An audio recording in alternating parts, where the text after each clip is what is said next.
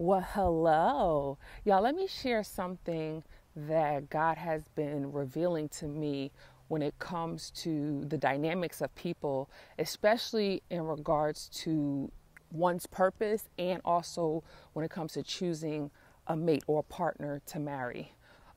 Since I have come out with my book, and I've been very passionate about my story and telling my story and motivating others that there is a story within them and that is waiting to be read or it's waiting to be heard.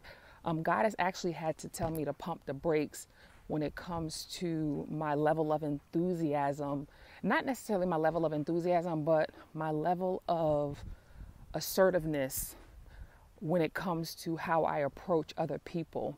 And what he basically said to me was, what I have put on your life and the call and the purpose and the drive that I've put on your life, it's going to be different for each person.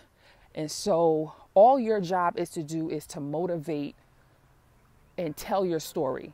And those who have the same call or purpose as you will be the ones who will actually take the action to put into motion what I put inside of them.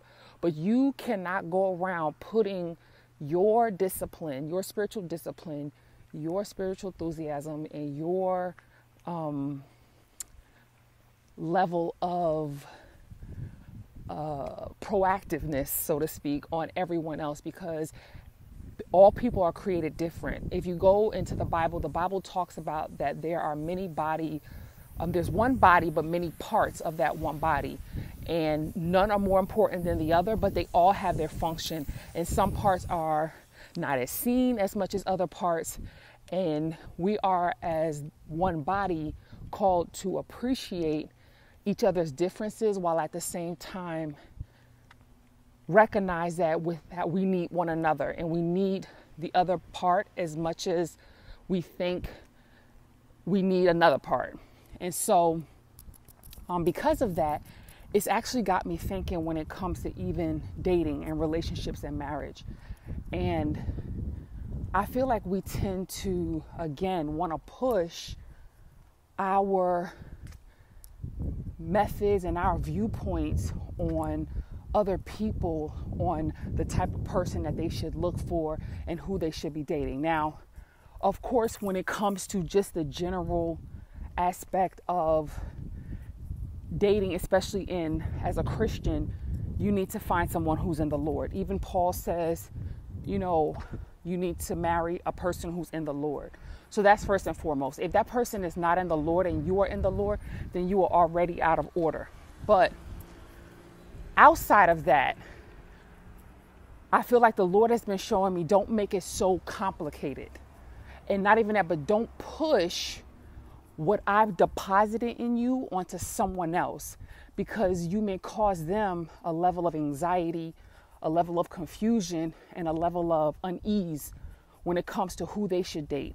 If that person is in the Lord, allow them the space to be able to date or be interested in who they feel led to be interested in. And the reason why is because it goes back to our purpose. So God, in order to accomplish his will on earth, he has put and deposited his purpose, the purpose that he has for us in each and every one of us. And all of us have different calls, different purposes.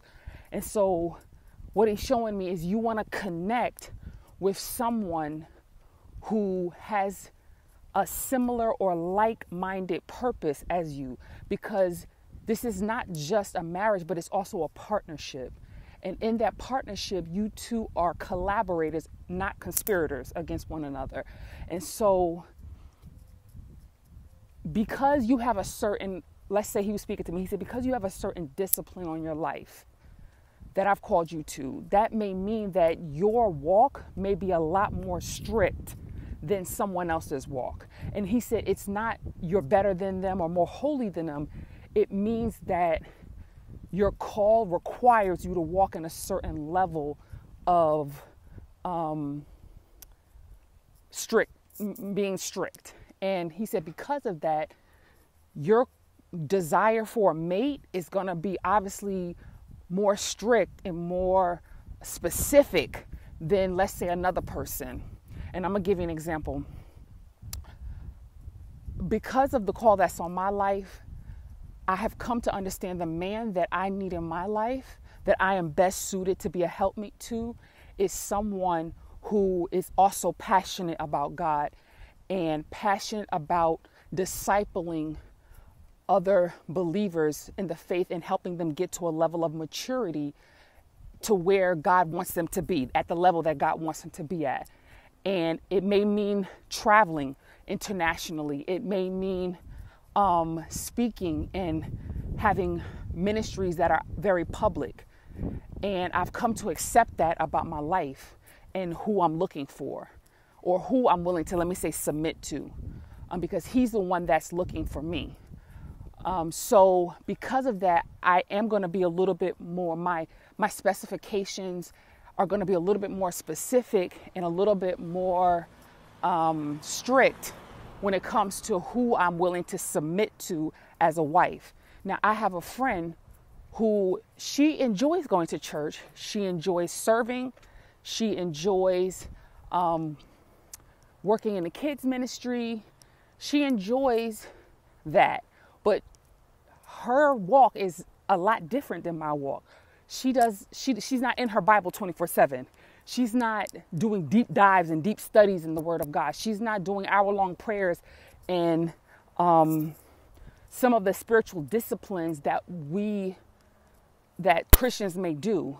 And it doesn't make me more holy than her. It doesn't make her more holy than me. But what it means is the man that would best fit her has to be someone that's in alignment with her life and her desire, her lifestyle, and how passionate she is about the things of God. It doesn't mean that she doesn't love the Lord. It means that her passion, her husband's passion has to meet kind of her passion. Because let me tell you, I've been in a marriage before where I was like gung-ho for God. I'm passionate about the Lord. I'm like, let's do Bible studies. Let's do a ministry. Let's make a YouTube channel. And he wasn't about all that. He was like, it annoys me when you send me articles about Christ and personal development.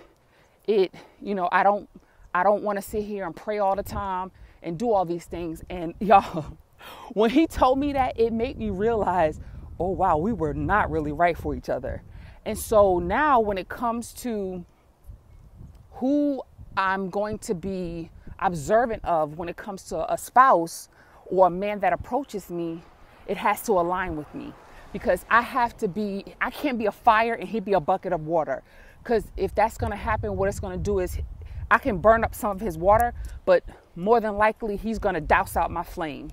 And because of the call on my life, I can't have that happen. And so I would encourage anyone who is single and they're thinking of dating, I would encourage you first and foremost to get to know yourself in Christ. Understand your identity in Christ. Understand who you are in him. And then understand your desires in Christ. Meaning, what is the desires that he's putting in your heart? The Bible says if you delight yourself in the Lord, he will give you the desires of your heart. And the reason he gives you the desires is because, and we like to often think it means that he's going to give you the things that you want, which that may be so, but I believe it has to come in alignment with his will. So therefore, if you delight yourself in the Lord and you say, no, not my will, but your will be done, then God will start to give you those desires that he needs to give you in order to fulfill your purpose. And so if you are single, I would say establish yourself in Christ and establish what are the desires that God is giving you. And not only that, but what is the vision that he's calling you to, and how passionate are you about fulfilling that? And then when you kind of get to that place, you'll be a lot more solidified within yourself to know now when it's time to date, I'm dating to find a partner who is like-minded, who is of one spirit. Because let me tell you, the word says, unless the two agree, they cannot walk together. And unfortunately, that's what happened with my last marriage. where I was going and what I was pushing towards, my husband was not pushing towards the same thing. And therefore, I kind of went to the right and he went to the left. And you don't want that. That's not what you want. You guys, as I said before, want to be collaborators, not conspirators against one another. So I wanted to share that with you because, you know, we want our marriages to be successful. We want to be happy and we want to experience the joy that God has promised in marriage. But it does mean that we have to have a better understanding of who we are in Him, what our desires are in Him, and what He's called us to. And that will be the guide that you need in order when it's time to date and to find a partner to come alongside you. So be blessed on today. All right, talk to you soon. Bye.